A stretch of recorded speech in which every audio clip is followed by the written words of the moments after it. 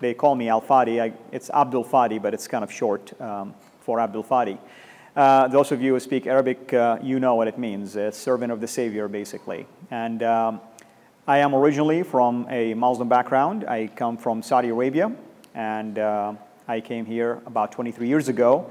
And I was searching for the truth at that time, but it took me almost 12 years since I arrived back then to be able to find the truth. But one of those obstacles that I was faced with is, how can I know for sure that the source of truth that I am going to basically base my faith decision on, that tells me that Jesus is my Savior, that tells me that without Christ I am without hope of eternal life, and so on and so forth. How can I know that this source is a source that's worth trusting?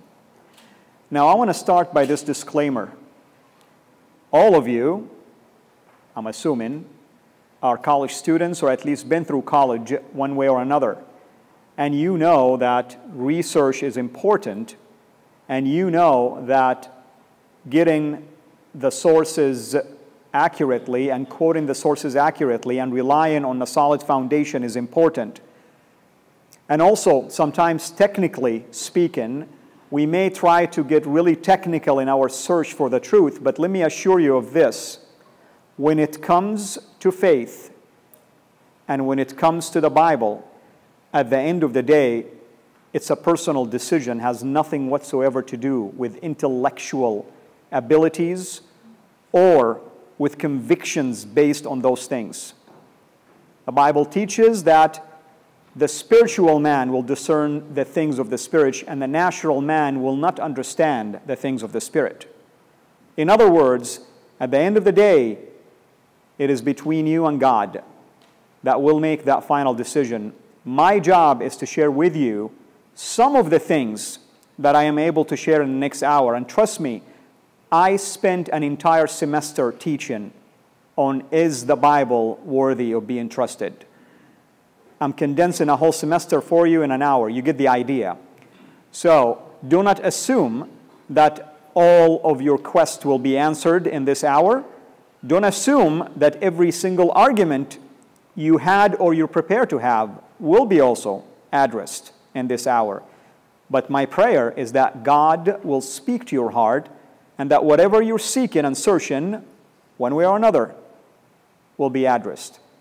If you approach it with this mindset, trust me, our God is a God that seeks.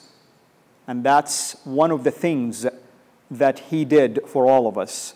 He's a God that redeems, and He wants you to know more and more about Him. Now that I said that, let me start with some of the most common arguments that I raised, that some of you probably are still raising and others will be raising, is the fact, how can we know that the Bible isn't just an ancient book?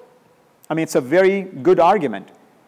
Many believe that the Bible is written by just normal human being like me and you.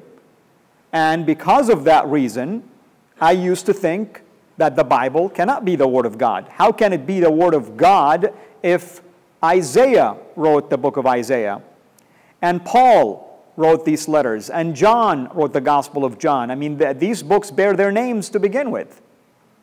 But the question is, did they write according to their own feelings and understandings, or were they inspired to write what we have in our hand today? Makes a big difference when you think about it this way.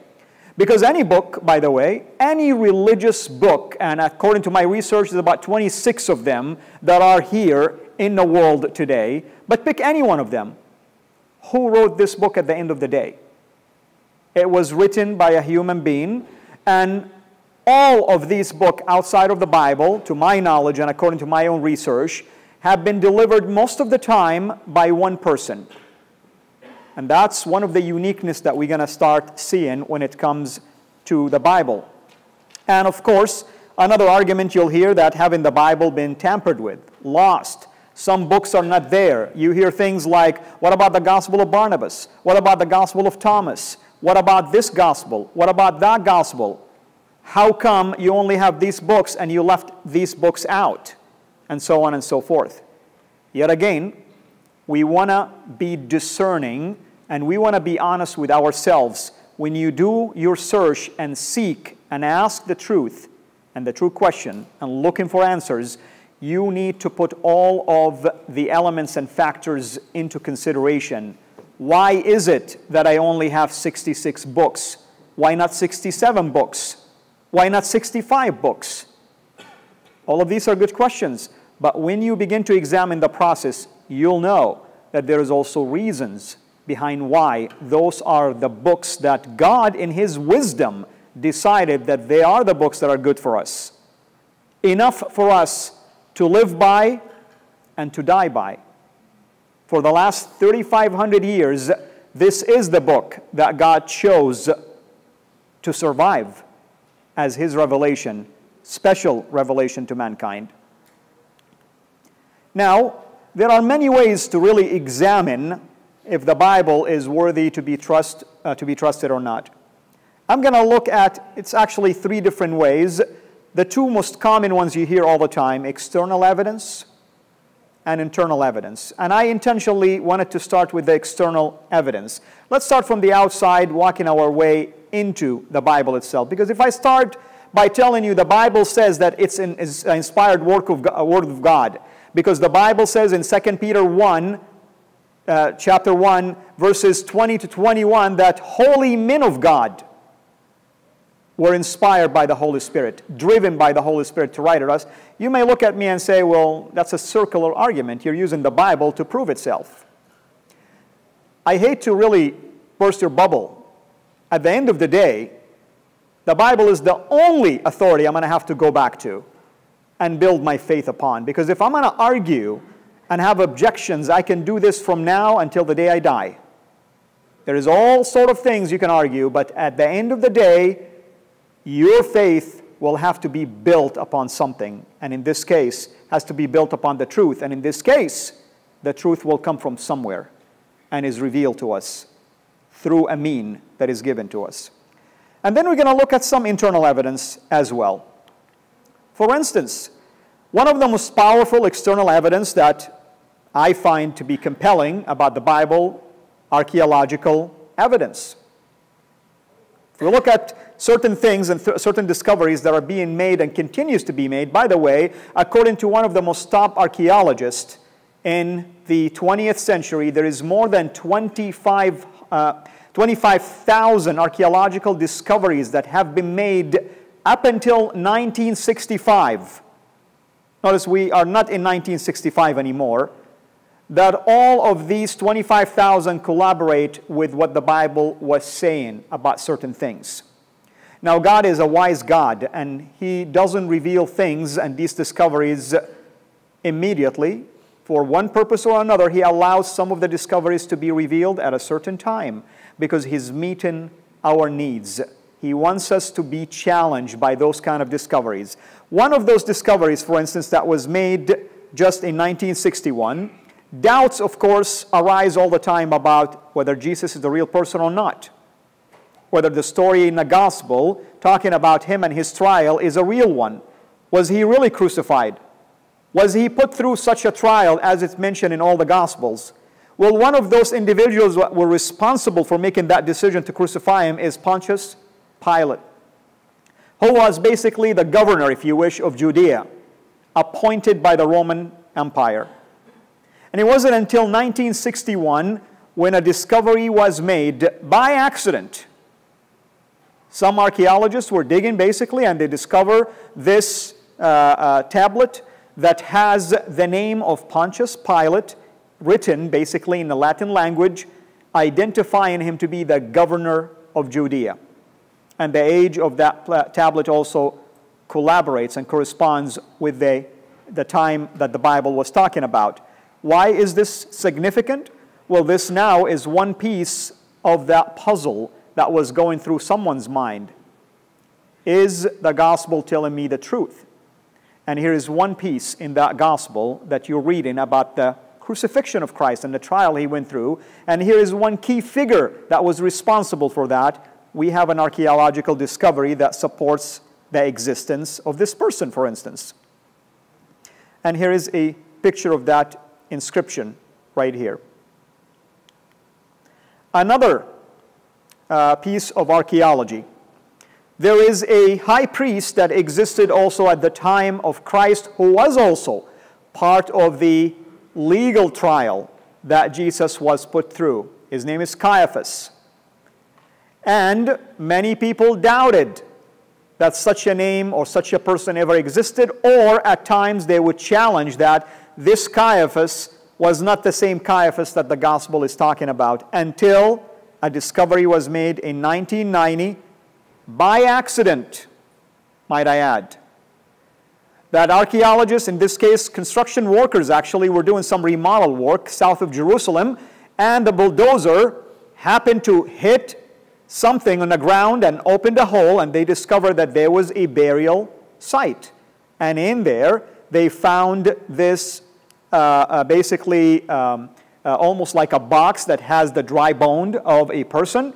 And on the side of that box, it says the name of this high priest, Caiaphas, Joseph, son of Caiaphas, and the age, at least when it was tested, tells us that this is a person who was in his 60s, and also the archaeological dating collaborates also with the timing that the Bible has given us, and in this case, of course, the Gospels. So this is another example that discoveries such as this are so helpful for us to show that events being reported to us in the Bible are not coming out of void. I'm focusing a lot on the Gospel because that's really the central theme in the Bible. Whether Old Testament or New Testament, at the end of the day, it all points out to the work of Christ and what He has done. And here is an image of that. And by the way, you can always go yourself, of course, and investigate what I'm saying. It is a website that have this, reclaimingthemind.org. And you will find many other discoveries like this that are listed in there. Here's another thing. In the Old Testament, King David, of course, and I came from an Islamic background. I never doubted that David existed. But there are people, by the way, who really doubt David ever existed, for one reason or another. Not to mention, if David didn't exist, then when the Bible talks about kings in 1 King and 2 King coming from the house of David, that will become a complete joke. If David is not there, how can you say he even have a house and people who descended from him? Until this discovery was made in 1993. A discovery showed that one of the Assyrian kings, bragging about the fact that he defeated one of the kings of Israel, wrote this record of his victory on this stone tablets that you're going to see right now. And in this piece, he recorded what he did, and he mentioned that he did defeat the king of Israel, who happens to be from the house of David. Up until then, many people have enough reasons to doubt the existence of David, not to mention his dynasty and his descendants. But by then, it really forced those scholars, at least, to go back to the drawing table and realize that the records given to us about the house of David are real. Now, why is the house of David becoming important? Well, because the promise of the Messiah to come from the house of David, and he will be the king that will sit on that throne, and his kingdom and dominion will be forever. If you take David out, you took that promise out completely. And now you make the Bible promise to look like it's a complete false, basically, promise and a joke, as I mentioned. Again, you are more than welcome to go and investigate this at bibleandpictures.com. But even if you don't have the name, all you have to do is use a very powerful tool called Google, and you'll find anything you want these days. Another external evidence that, by the way, supports what the Bible is teaching. There are some that I didn't list in here. I'm going to mention them real quickly. There are some heresies and heretical writings that arose from within the church, by the way. After the church began to get established in the first century, there were some people that began to make false claims, and some who decided to come up with their own Bible, disagreeing with the Bible that was being circulated for whatever reason. And one of those, his name is Tatian, by the way. And Tatian took all of the 4 Gospels that we have and took about 70% of them and harmonized them. What I mean by that is he took the full story of Christ and took it in parts from this gospel, that gospel, and made the full story basically in one book. He called it his own gospel. And he saved basically his work and considered that to be the Bible that he was going to follow. That work was discovered. Manuscripts of that work are there. And what we see from his own book, his own harmonized gospel, is that he borrowed from the existing gospels that we have verbatim. Whatever gospels we have in our hand today, he wrote from those gospels word for word. That is powerful when you have a piece of evidence like this. He could have basically wrote in his own way, but no. Even though he harmonized all 4 gospels and made them work together in unity, he still took quotations verbatim from these gospels that we have in our hand today. That's a very important discovery, of course. Here is another thing. We have dozens of writings, a lot of writings outside of the Bible itself. That's why they're called extra-biblical writings. And those records, for instance, we find sometimes in the Assyrian records, in the Babylonian records, and the list can go on and on and on, that either make mention of events that the Bible reported, as the one we saw right now about the house of David, for instance. Sometimes even in Egypt, some of the pharaohs made references to certain things that collaborate with biblical stories. For instance, Psalm 104, by the way, exists in some of the Egyptian archaeologies. The entire psalm, almost the whole psalm, is there, which tells us, by the way, that there has been an influence by the existence of Israelites and Moses in there, because that would have been possibly one of the psalms that Moses wrote, even though it doesn't bear the name of anybody, but the fact that it's there tells us something about the story that is being reported to us in the Bible. Here is another thing. The book of Deuteronomy. Many scholars have tried to study the structure of the book of Deuteronomy. And it's written, by the way, as a legal, basically, contract, if you wish. When you have a contract with someone, you would write the contract in a certain way. You have, first article, second article, third article, so on and so forth. And then you bring witnesses, and then finally, you would try to bring this deal, this agreement, into closing.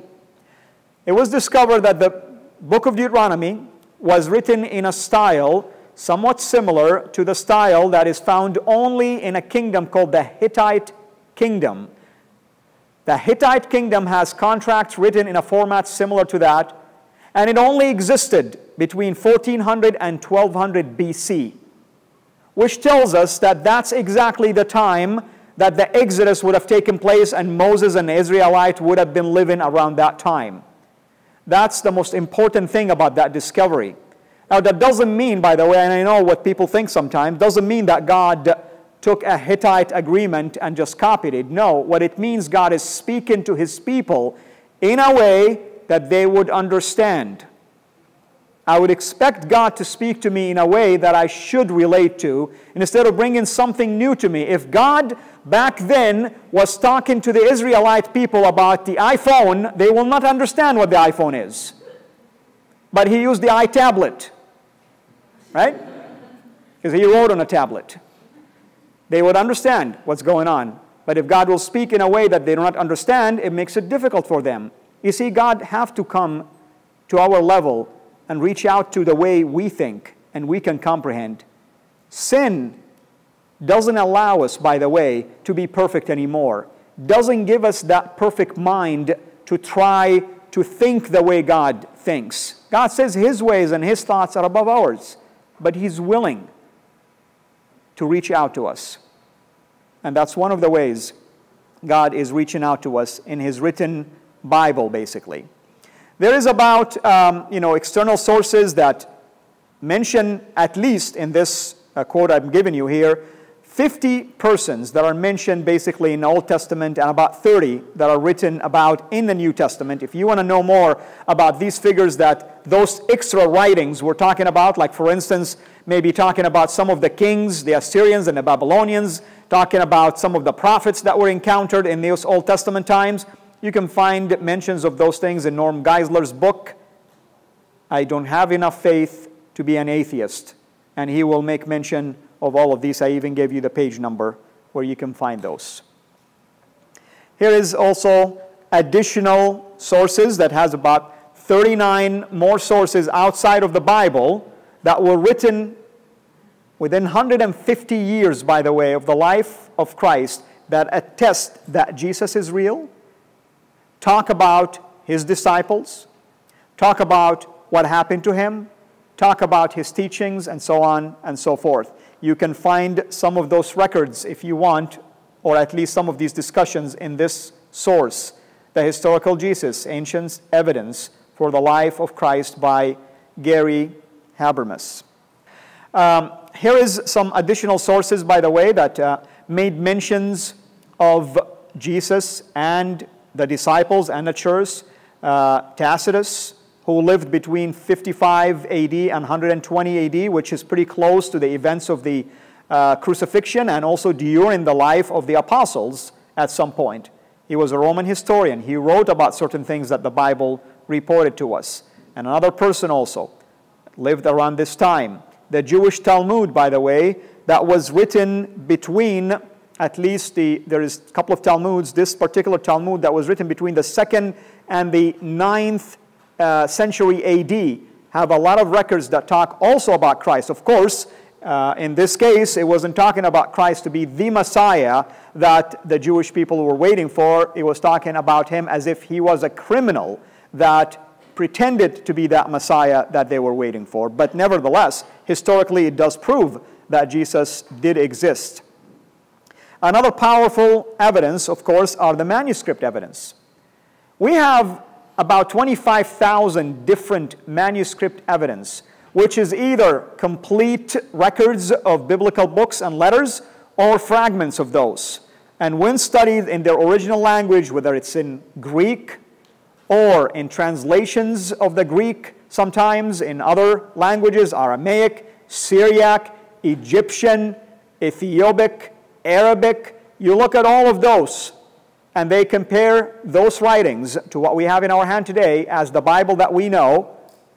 There is a lot of these evidence in there that support that the Bible we had in our hand is the same Bible that these fragments are telling us.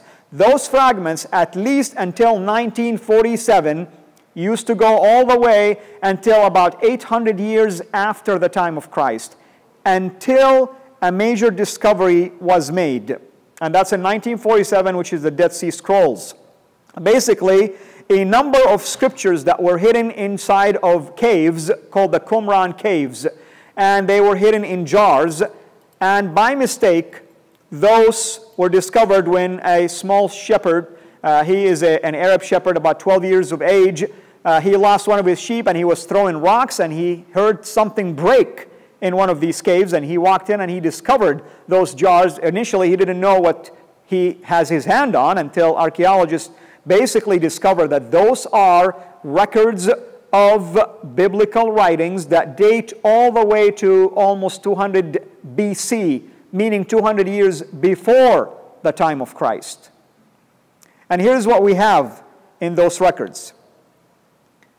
We have basically copies of every book of the Old Testament with the exception to the book of Esther. In some cases, there were multiple copies of the same book. The book of Isaiah is an example of that. Okay? We have, for instance, 19 copies of the book of Isaiah, 25 copies of Deuteronomy, 30 copies of the Psalms, which means that we have multiple records to show us that everything that they had at that time was based on a source, because they're identical in their writings. It wasn't like one book of Psalms was different than the other, or one book of Deuteronomy was different than the other, or one book of Isaiah was different than the other. Not at all. In fact, the book of Isaiah that we have, there is one called also the Great Scroll of Isaiah. Nevertheless, they discover that they are identical to the book of Isaiah that we have, with the exception to 7 different words. And the variations has to do just with grammatical ways of saying things or different ways of saying different words. And I would expect that to happen. For instance, some of you might have heard of the King James Bible back in the 17th century. That was Old English. If you read it today, you may feel some difficulties. Why? Because we don't speak Old English. Therefore, we have other translations, NIV for instance, or ESV. What they did is they relied on the same original manuscript, but now we're writing in English that you and I today, in our modern day, can understand. But that doesn't mean that the King James is no good. The King James is written for a group of people at a certain time in a language that they could understand. But it's all translations based on the original manuscripts. It's not different Bibles, and that's how I used to think, at least. The Dead Sea Scrolls, of course, have allowed the biblical scholars and the textual critics, which, by the way, that's one of the things that I want to mention to you about the evidence why we can trust the Bible. To my knowledge, and based on my own research that I've done, and I go to seminary and I've studied these things for the last 5 years, the Bible is probably the only book that have been scrutinized over and over and over again throughout the history of mankind, and yet it survives all of these scrutinies. The Bible is open for textual criticism. God is not going to be bent out of shape if you try to challenge His writing, because at the end of the day, He's going to win. He welcomes you to go and challenge, but the problem is when we're told, like I used to in my case, not to ever dare to question what I believe in. I don't think God wants me to be a computer, a robot, not to think, not to feel, not to challenge, not to seek. In the Bible, God wants you to do this. Jesus told the Pharisees, the religious leaders, search the books. He's talking to the religious leaders. Imagine you and I who are not religious leaders. Because it's important at the end of the day that you search the books and see for yourself if what you're hearing is true. The writing of the church fathers. Now you have the first church, of course, the first century church, all the way to the 3rd century AD. You have the apostles, and then you have the church fathers that came after them. It is important, of course, to begin to look at the writing, the quotations that they were quoting from, their sermons, and so on and so forth. We discover that they made 86,000 quotations and references to the Bible from different books. Here is the beauty about our modern day. You can just go to Amazon or Google and find all of the writings online for free. And you'll see the quotations, and you can even examine these quotations against the Bible that you have in your hand and see if they're quoting it correctly or not. Here's another astounding information about this. If you take all of the quotations that the church fathers basically had, and you put these quotations together, you can reassemble the entire New Testament with the exception to 17 verses. So you don't even need manuscript evidence. Just by taking their quotations and putting it together.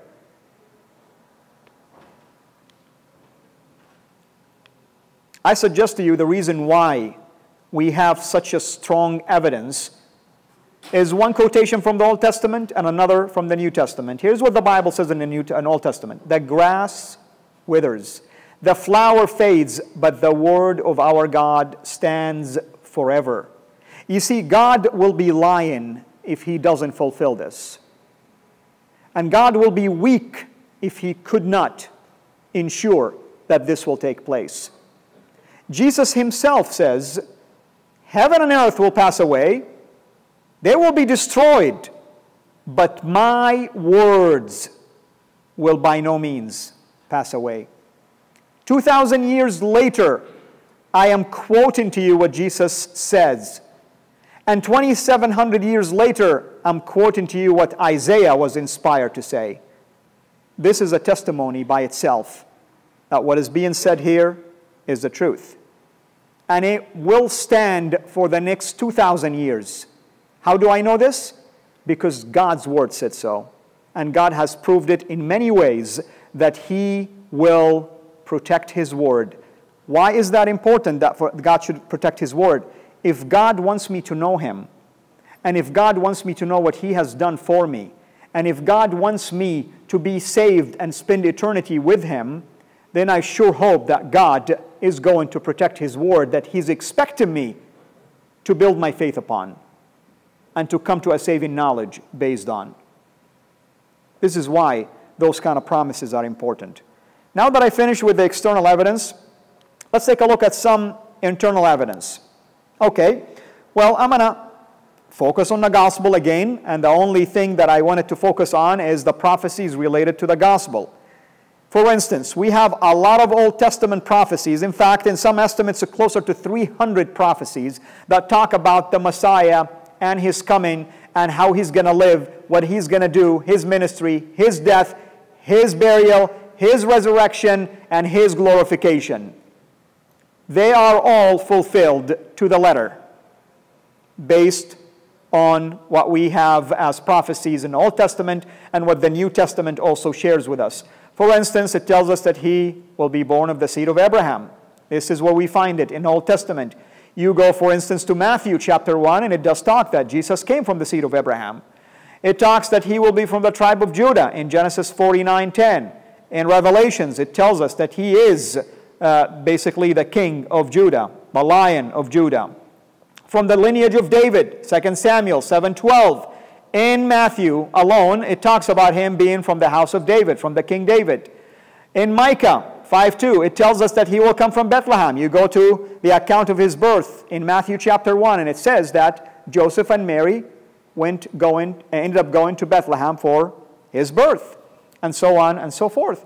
The virgin birth of Christ. You will find this prophecy fulfilled, of course, in all the Gospels, but in particular, Matthew makes reference to these things, and so on and so forth. You get the idea. I mean, everything that is being mentioned, to the point that even when He says on the cross, He says, my God, why have you forsaken me?" And I get asked this question all the time. Well, if Jesus is God, why is He saying this? I hear it all the time. I get it. The point what Jesus was trying to make here is this. He's not denying His deity. He came for a purpose, to die on the cross, to fulfill promises and to fulfill prophecies. And when Jesus says, my God, why have you forsaken me?" He was pointing out that He is the fulfillment of the prophecy found in Psalm 22. Because guess what Psalm 22:1 says? My God, why have you forsaken me?" Even on the cross, Jesus was still doing His ministry, pointing out that He is a fulfillment of those prophecies that speak about Him.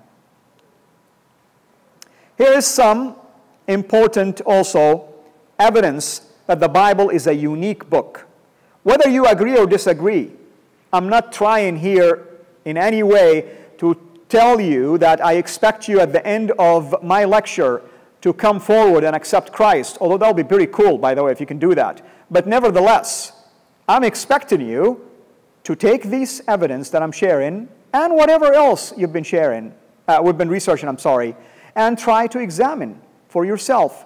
Does the evidence make sense? Are these evidence compelling for you to search deeper and deeper? For instance, the unity found in the Bible is unbelievable, by the way. What I mean by that is you have a book called the Bible that has Old Testament section, New Testament section, 39 books in the Old Testament, 27 books in the New Testament, 66 books.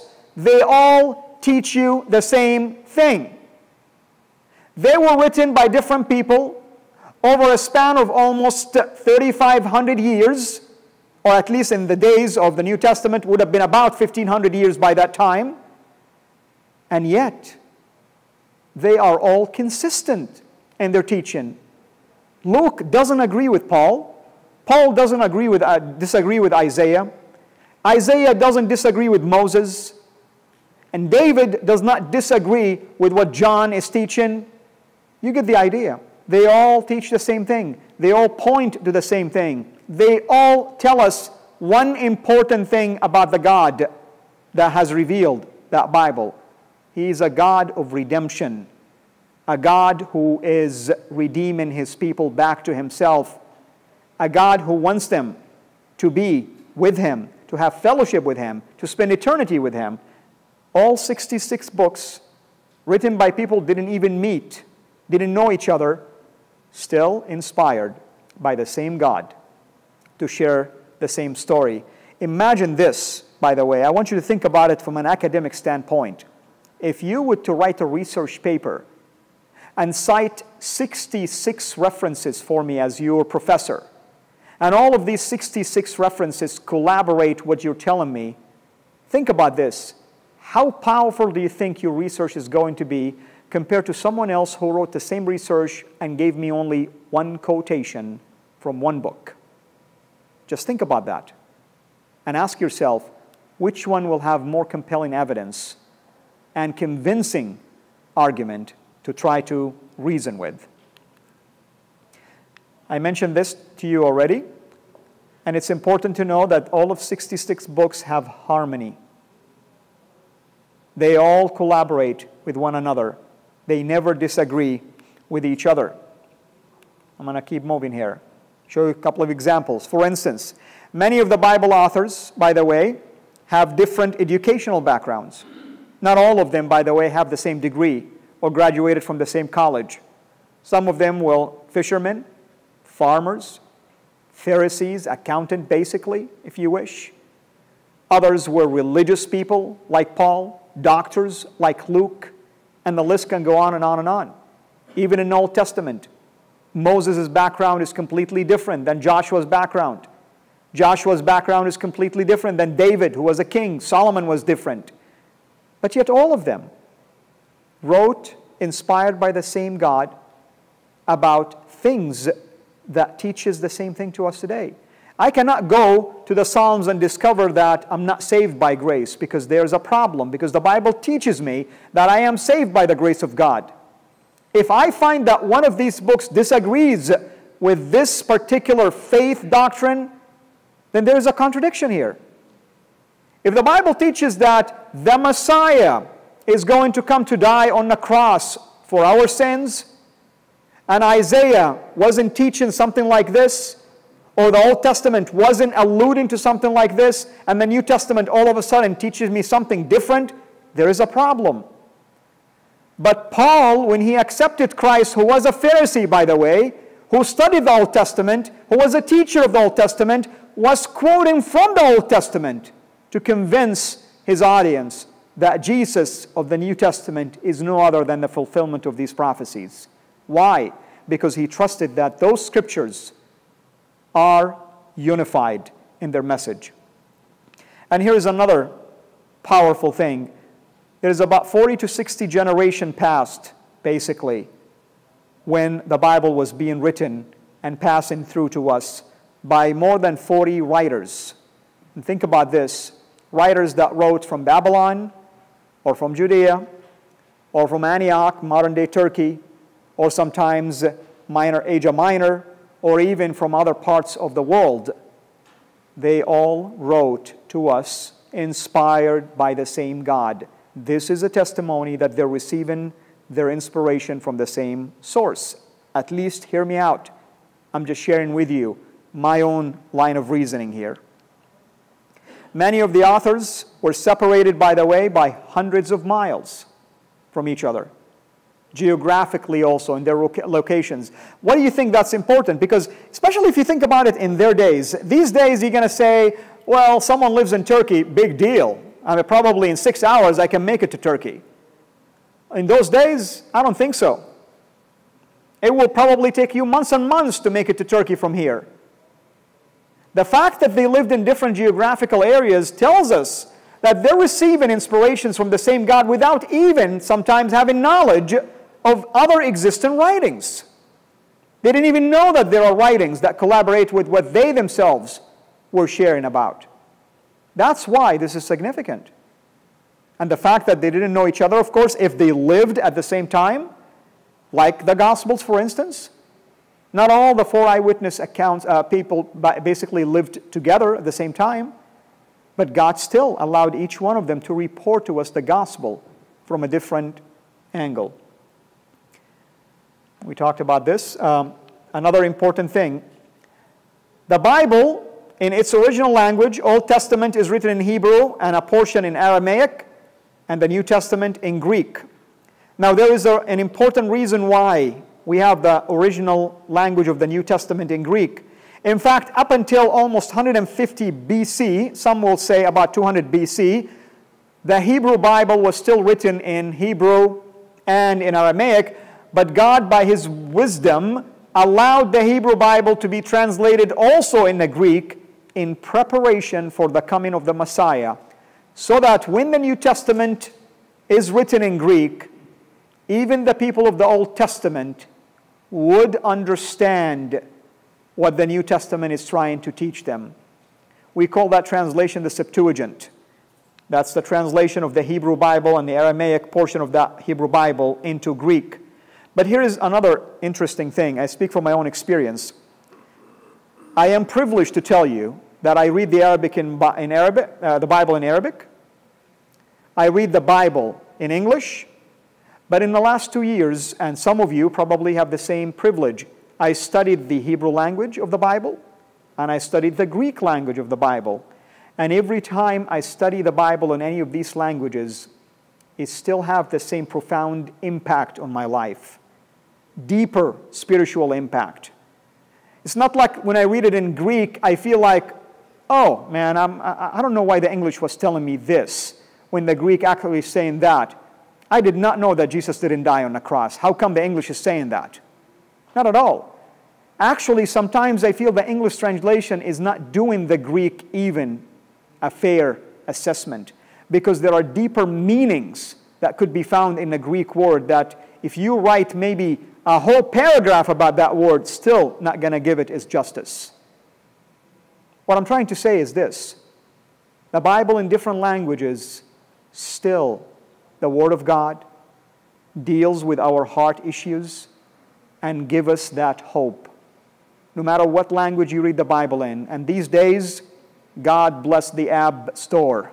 You can go and download the Bible in any language you want. Any language you want. And guess what? You will still have the same impact that the English Bible will give you, that the original Greek will give you, that the Hebrew will give you.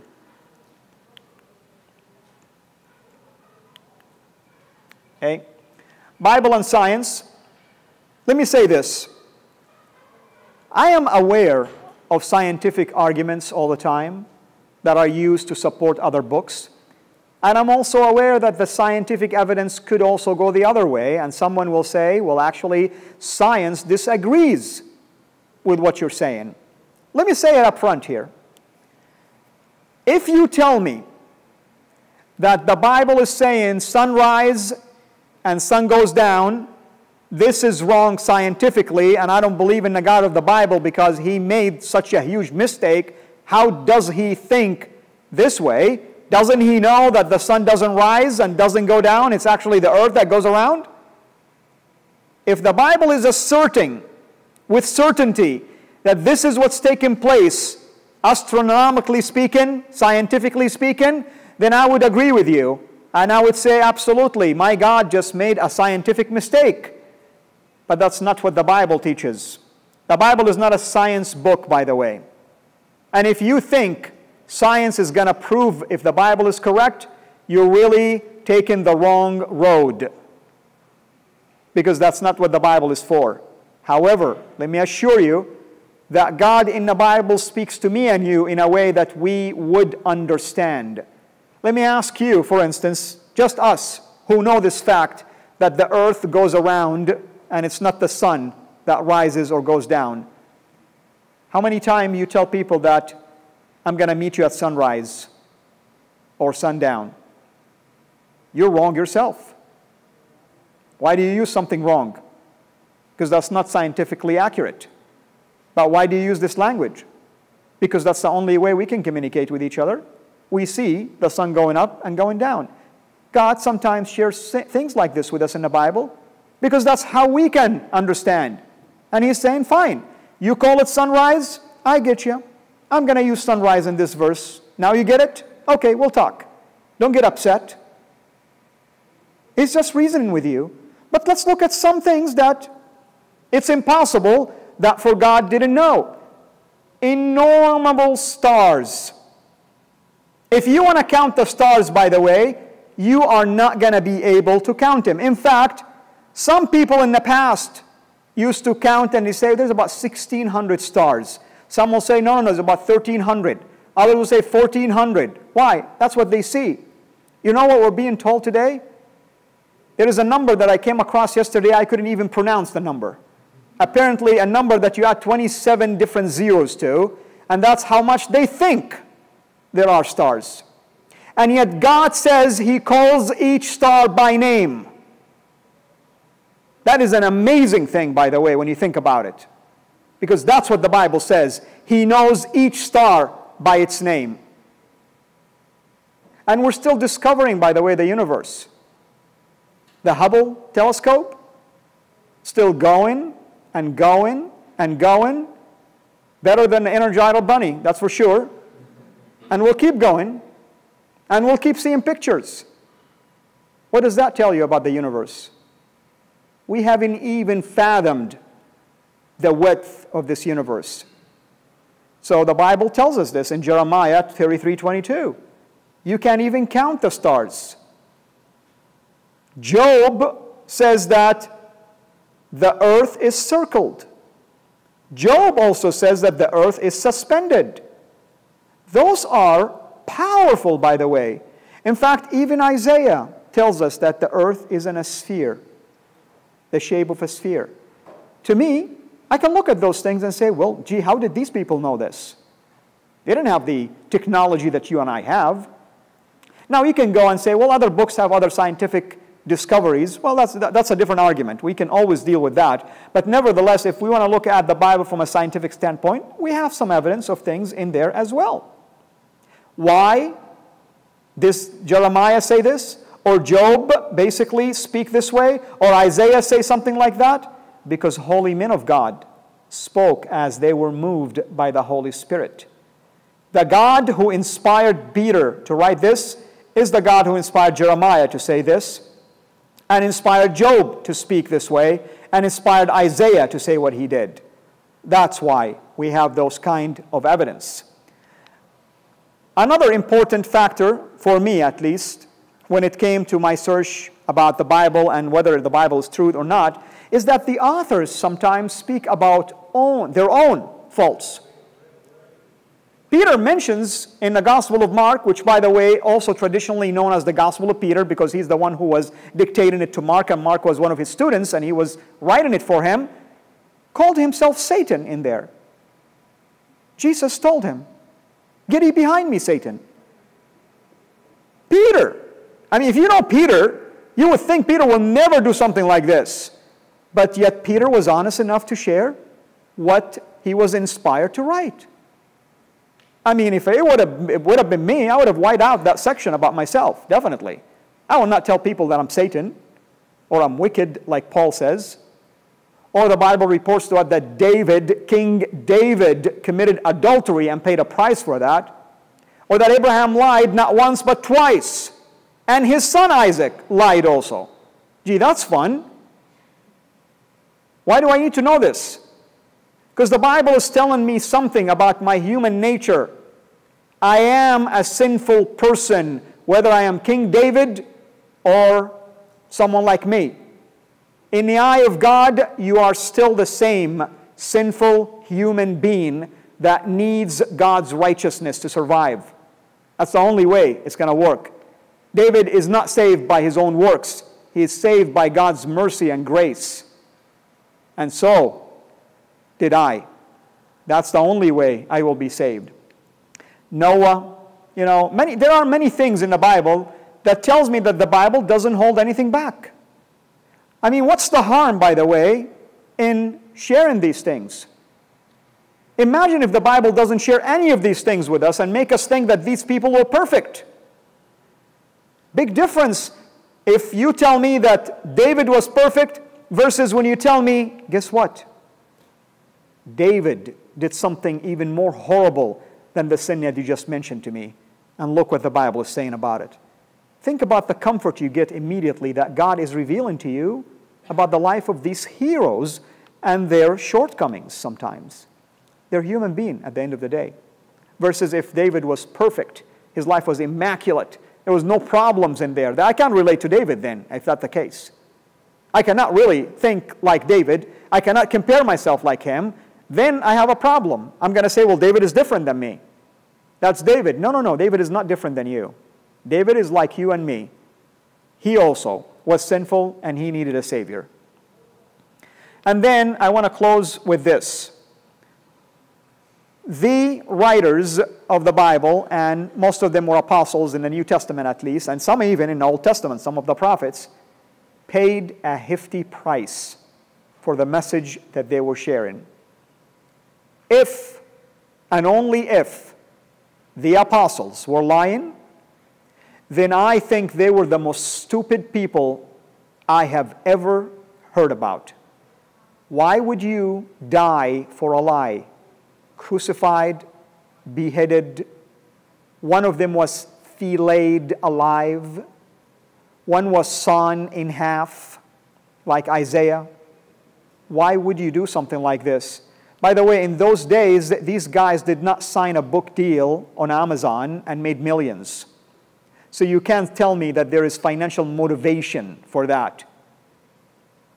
They could have hidden and ran away in those days. At least they don't have technology that we have today to track you down by your phone. All right? What I'm saying is these people didn't have any benefit to gain from this supposed lie if they were lying.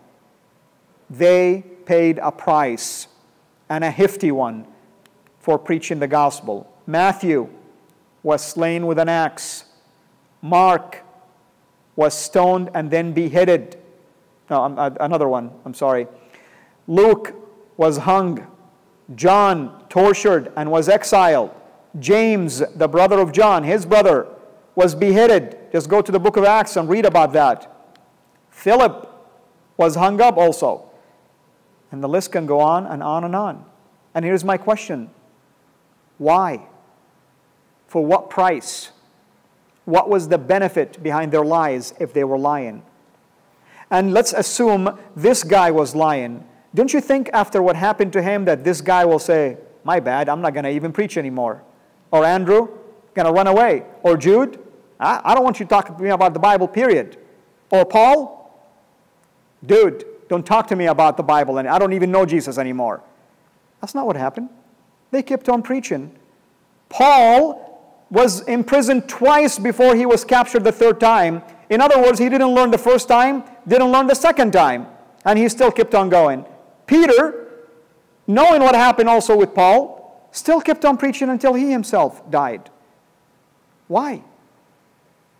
If they didn't believe in the truth that they were sharing in the Bible, the Word of God, the work of Christ, the work of the Holy Spirit, we have to ask ourselves these questions. If we're intellectual, those are questions that demand an answer, by the way. For us, for ourselves. We have to reason with ourselves.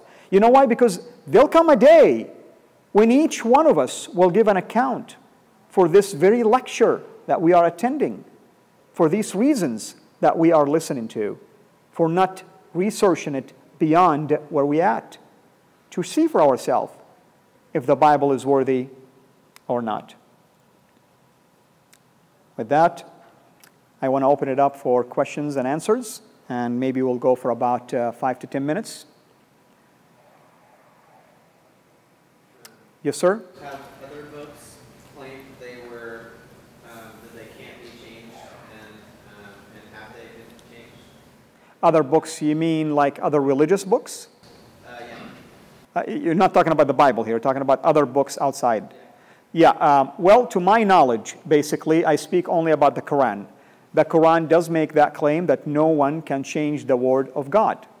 And it did include the Bible, as a matter of fact, as one of those words and books that cannot be changed. So yes, there is that claim. However, that's not the only reason why I am going to look at the Bible as worthy more than the Quran. I have to examine both. In my case, of course, I had the Quran, and I was comparing the Bible, and I began to do my studies, and I was told that the Bible is corrupt. Therefore, I have to see for myself, why is it corrupt, and where is it corrupt? Who corrupted it? When was it corrupt? Why was it corrupted? And how come we cannot find any copies of other Bibles than the ones that we have in our hand today to prove that there has been some manipulation and changes, for instance? Okay? Yes, sir. Can you talk a little bit about the evidence we have for the miracles that Jesus performed, like converting the water to wine and the resurrection? Like, I'm talking about these because they are the only things that indicate that Jesus was like God and not a regular man. Okay. Well, the question is, if I hear you correctly, you're saying that the miracles apparently is the evidence that I can use to say that Jesus is God, right? But actually not.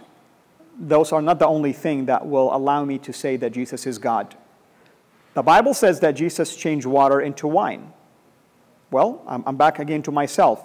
I believe the Bible, therefore I believe that that's exactly what happened. For instance, let's go to the time of Moses. The Bible says that Moses raised the staff and the Red Sea was split into two parts and people walked. Well, I'll either have to believe that the story is real or I have to say this is just a myth and someone wrote it. But did that make Moses God? Of course not.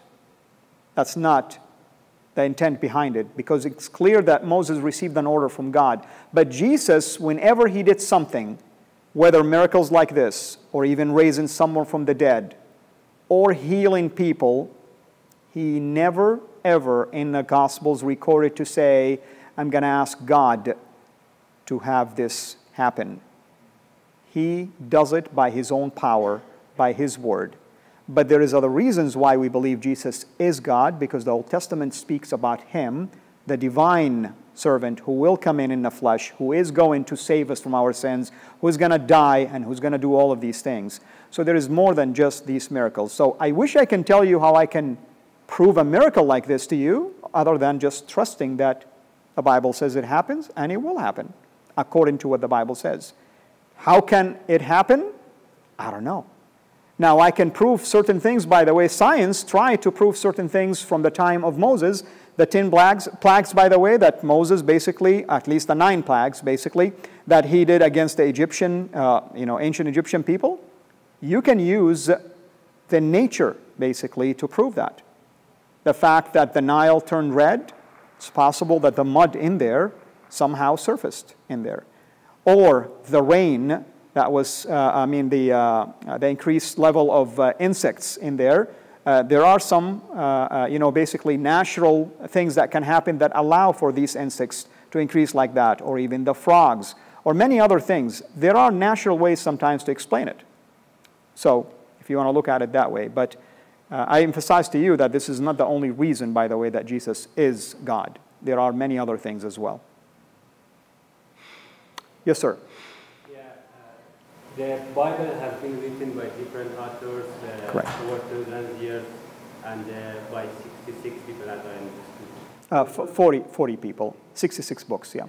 How to make certain that it is completed by law and all of these authors were inspired by the God? And if later on one person claims that he has the God's word and claims some good word and he's a good person, can we include it in the Bible as the Bible? Very good question. How do we know that their work is complete? I speak to you again as a person who believes in the Bible, and I'm sure others who believe in it will say the same thing. I have to trust that God have allowed me to have the portion that he felt is important and necessary for me from Isaiah or from Peter or from John that I needed to know. If there is a portion that is missing, really, it's the burden of proof is not on me, is on God. Why did God allow that portion to be missing? So I have to trust that. Second of all, how do we know that they were all inspired? It's a very good question. We have to look now and examine the teaching of each book.